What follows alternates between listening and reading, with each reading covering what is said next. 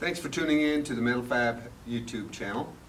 I'm going to talk about our UL listed B-Vent. 3-inch through 6-inch diameters are listed for use with competitive brands.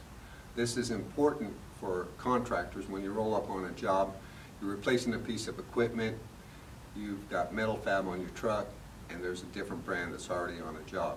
How do you make that connection? And you want to make sure that it's a listed connection. So here's our standard Metal-Fab connection. We have a twist lock. It goes like this if you're not familiar with it.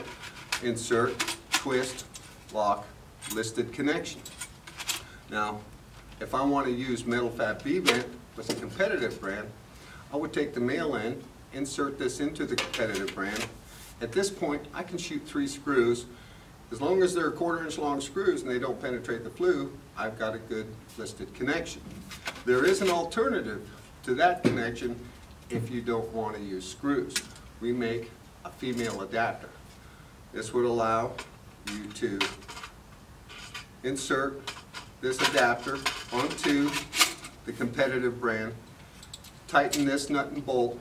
You've made a listed connection. You didn't use any screws. On the other end of this adapter is our standard Metal-Fab connector twist lock, so that makes the installation easy. We have a similar adapter that you would use on the other end of the competitive pipe. It's going to work in a similar fashion. Insert the pipe. I have a nut and bolt. I tighten this up, and I've got a listed connection. I didn't use any screws. In a similar universal listed connection, we have a cap. This is our tapered cap. It would slip into the competitive brand. I would put 3 screws on this, make sure it's watertight. You've got a listed connection.